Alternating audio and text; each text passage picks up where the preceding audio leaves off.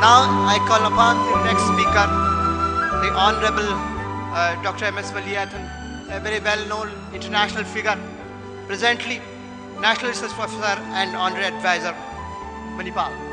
Friends, you know Dr. Valiathan as a strong supporter and admirer of Ayurveda. His work on Charak, Sushrut and Vagbhat is well known to us. He will be speaking on basic science approach to Ayurveda. Let us welcome Dr. Valiathan. Please.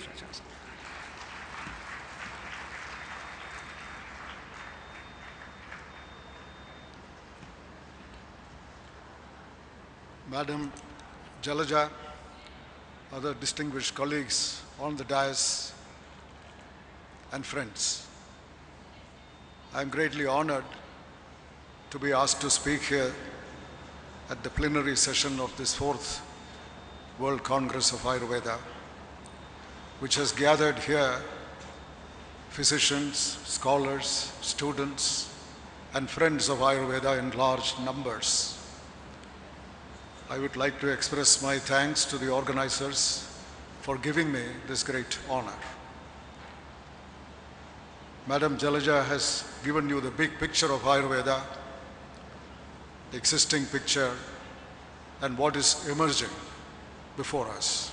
That has made my job a lot easier. I must say that a little semantics, my title is a basic science approach to Ayurveda. Ayurveda is science. So what do I mean by science approach to Ayurveda? I must clarify here, by basic science or science, I mean modern science like modern biology, immunology, bioinorganic, chemistry, etc., which date back to the time of the Enlightenment. Before that, they did not exist in the form that we know.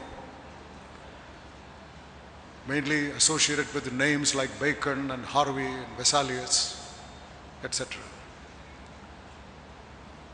So that clarification is necessary when I talk about modern science approach to Ayurveda.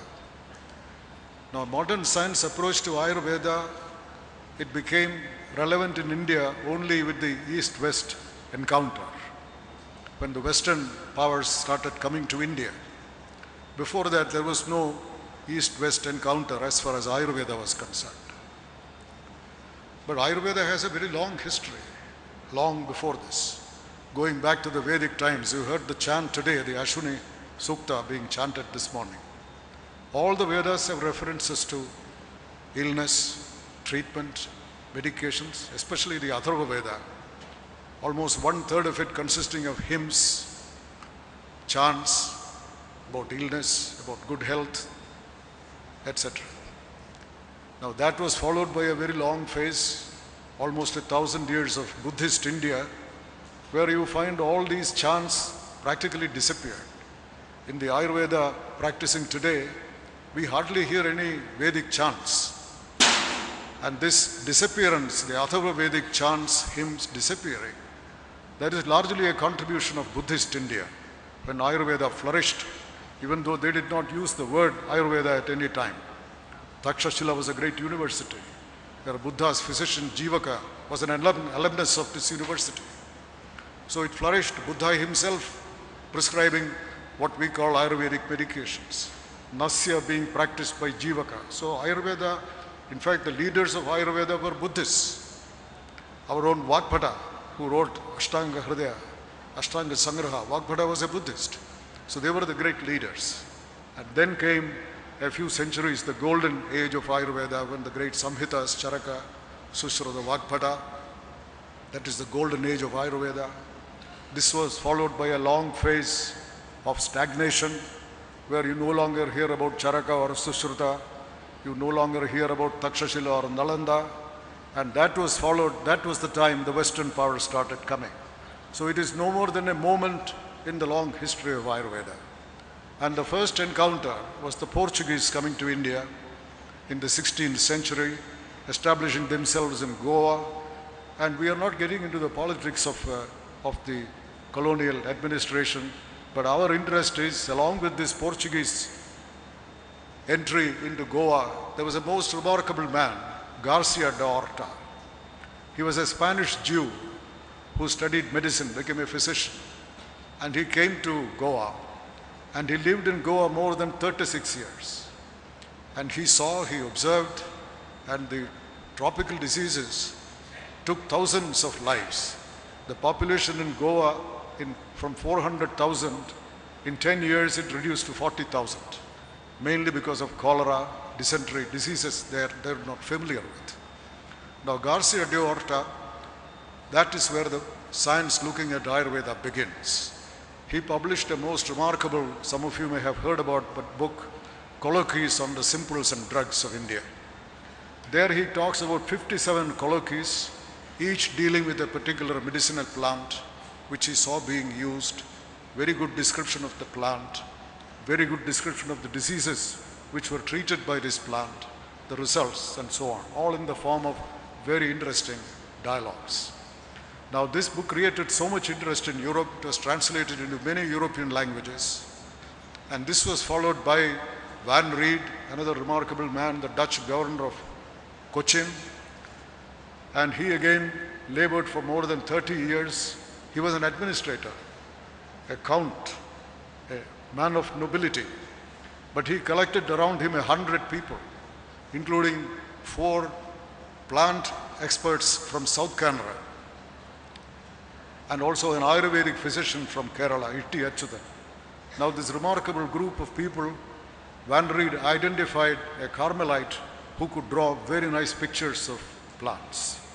Now this group worked for 30 years, and if you read the Hortus Malabaricus, originally published in Latin in 12 volumes and translated into English and Malayalam by Manilal in Calicut, who was never honored by the nation, I must say. Now this Hortus Malabaricus, the pictures even today, they're extraordinarily fine.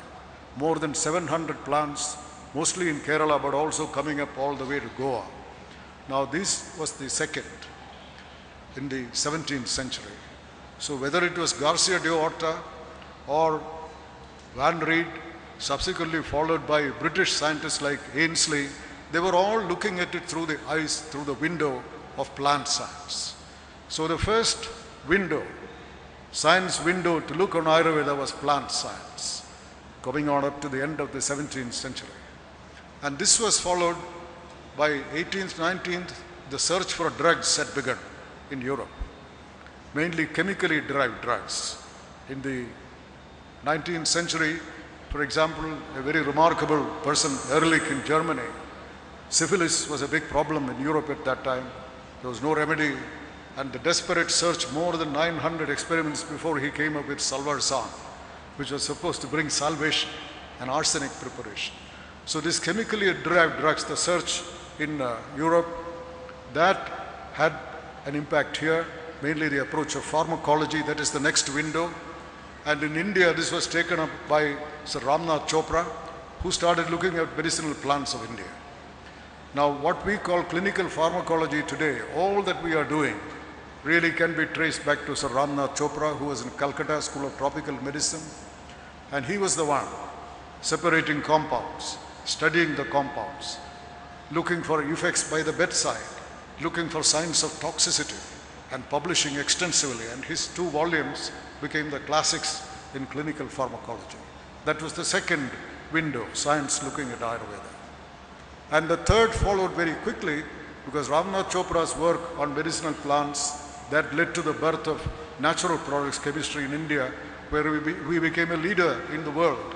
In the 20th century, the first half, we have such remarkable people like Professor Ashima Chatterjee in Calcutta, Govindachari in Madras.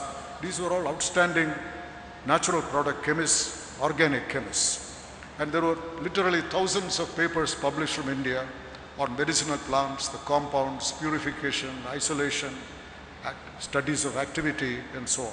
In fact, this enormous database even today is being used by modern researchers, especially by multinational companies, because that gives the basic information.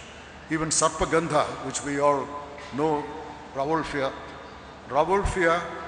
incidentally does not figure in Charaka or Sushruta. It came later to India from somewhere, whether it came from Arab sources, whether it came from China, we do not know. But that Ravolfia, the actual studies, the organic chemistry was done by Ashima Chatterjee. So like that, organic chemistry, natural product chemistry, that was the next phase, science looking at Ayurveda. But the second half of the 20th century, the most outstanding development in science was molecular biology, mainly because the human genome was unraveled. We could understand the so-called secret of life, DNA. Now the DNA, it changed our whole perception of life, because human beings and a worm, human beings, 30,000 genes, almost 75% we share it with the humble worm. And human beings, 99.9% genes we share. All the differences we have, caste, and religion, and color, these all become insignificant when you look at the biological basis of life. In fact, it is a validation of an old Indian verse from Hitopadesha, Ayam Nija, Paro Veti, Ganana Lekhuchetasa, Udara Charitanam tu, Vasudhaiva Kudumbada. This is mine, this is ours, this is theirs. This is the notion of small minds. But for the broad-minded, the whole world is a family. Now, our molecular biology has brought us to the same conclusion. So there is a major change in our perception itself. Secondly, in a very short period of time, this so-called basic science graduated into biotechnology. Nowhere has happened earlier. Basic science, if at all it has any application, it may take many, many years before it comes into a technology.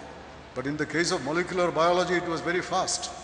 And biotechnology has already given us, in the field of medicine alone, it has given us large number of products. For example, diagnostic kits with high degree of accuracy. Products which we can use in treatment, human insulin, erythropoietin, growth hormone. These are all products of biotechnology. Or look at new vaccines, DNA vaccines. These are all products of biotechnology. So that is modern biology. Now, naturally, if plant sciences, pharmacology, organic chemistry, all these have looked at Ayurveda through their own windows. Now, today, it is natural that molecular biology looks at Ayurveda. That is the new window through which Ayurveda is being viewed today.